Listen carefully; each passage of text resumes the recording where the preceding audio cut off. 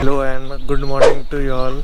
So it's day 2 in Mahabaleshwar, and yesterday we were too tired after we visited Panchgani and old Mahabaleshwar. Today we are supposed to roam around Pratapghad Fort, and it's 8:30 right now. We will get ready, have breakfast and hire a new car to visit Pratapghad Fort.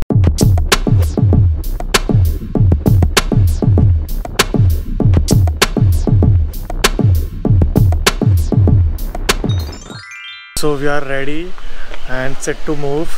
So we have decided to first cover Venna Lake, and then we will be moving towards Pratapghad Fort. So we have reached Venna Lake, and this is the place. We are at Venna Lake right now, and we have decided to take a boat and do rowing, but the rowing charges here is 400 rupees, and if you take a person with you like a guide, they will be charging you 600, and if you want to do paddling, then it's 600. So here is the Venna Lake.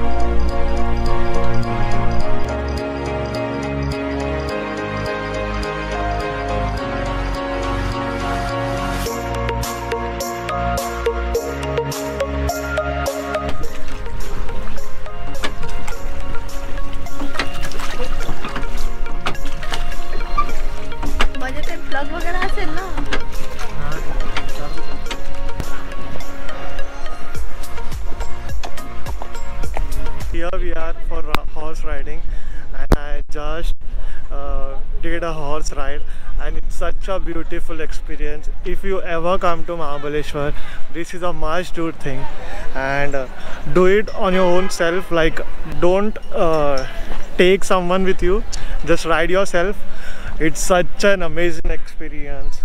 And this is a 500-meter field, and so if you ever come to Mahabaleshwar, visit Venna Lake, do boating, do horse riding.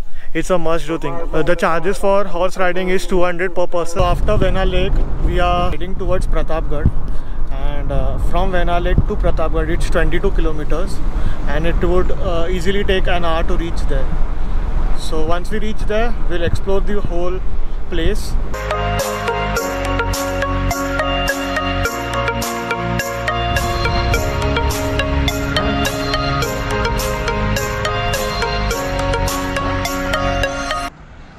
So this is Pratapgarh.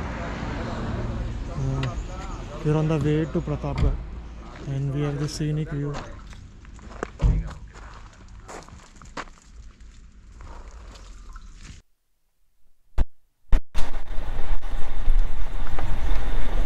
We are at Pratapgarh right now, and as expected it took an hour to reach here from Venna Lake, and I'm still in a dizzy state because of the ghats. We have this huge parking right behind me. So Pratapgarh is easily accessible through roads, so you can easily travel through cars. Pratapgarh is the first fort completely built newly by Chhatrapati Shivraya after defeating the landholder. Shivraya noticed the mountain at a very important place. He immediately ordered to build a fort on it, and it was Pratapgarh. Pratapgarh is considered as a forest fort. Pratapgarh is at a lower elevation than Mahabaleshwar in the main region of Sahyadri. Pratapgarh is situated at the middle of the Pa Pass and Ambanali Pass of Sahyadri. To control these routes, Pratapgarh was the ideal place in Shivraya's time. The gate we entered through is the main gate. You must walk straight from the parking lot to the main gate. After few steps, you can see the flag bastion. I will go there and show you around. On 10th November 1659, the Battle of Pratapgarh took place. This battle is ranked in the most important wars in the history of the world. The meeting of Shivraya and Afzal Khan was held in a tent near Pratapgarh. Afzal Khan embraced Shivraya tightly. He held Shivraya's head in the armpit and made a stroke of a dagger on Shivraya's body. The stroke was failed as Shivraya was wearing body armor. The next movement, Shivraya torn Afzal Khan's belly with a weapon called Wagnak, which is also called as tiger claws, and his intestine came out of stomach. Shivraya was a worshipper of goddess Bhavani. He built a temple for the goddess on Pratapgarh and established idol of Bhavani. The idol was brought all the way from Nepal to Pratapgarh. Shivraya offered a large amount of gold weighing about 120 kg to the goddess Bhavani. This is made of pure gold.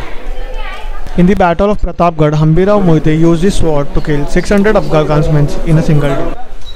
Handicraft center is outside the temple premises.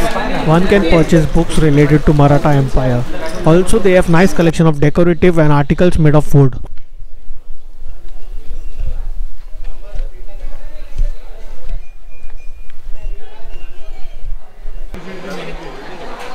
Here at the fort you can have the traditional Maharashtrian food.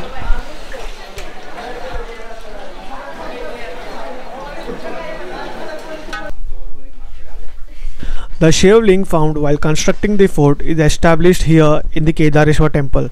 Before going to visit Afzal Khan, Shivraya worshipped Kedareshwar and then left the fort.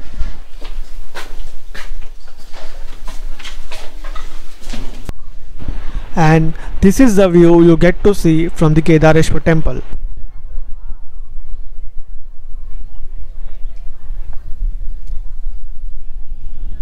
After the mandir, we are going towards the statue of Shivaji Maharaj.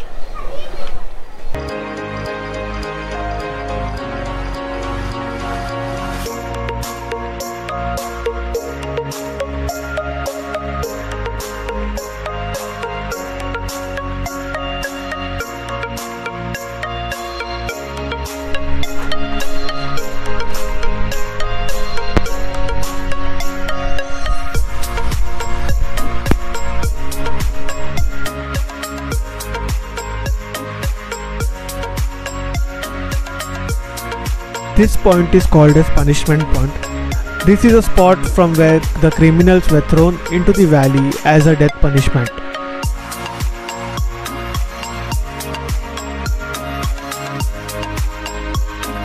And here's the beautiful statue of Chhatrapati Shivaji Maharaj.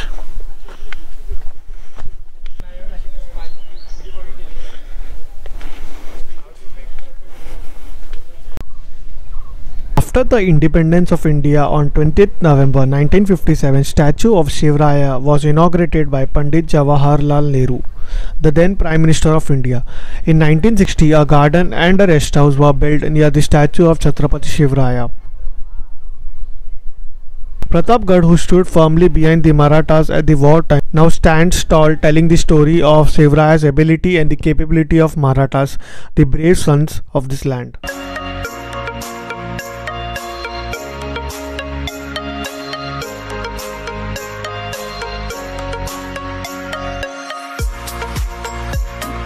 अभी इस वक्त है ना प्रवीण हमारे neighbour जो बहुत excited है roving के लिए, वो रोविंग कर रहे हैं और देखो कितने एकदम प्रोफेशनली कर रहे हैं, एकदम परफेक्ट कर रहे हैं प्रवीण।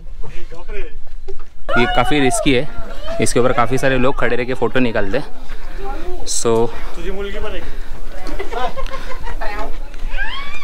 ऐसे और भी बहुत एडे लोग हैं, इधर और 2 एडे लोग भी है।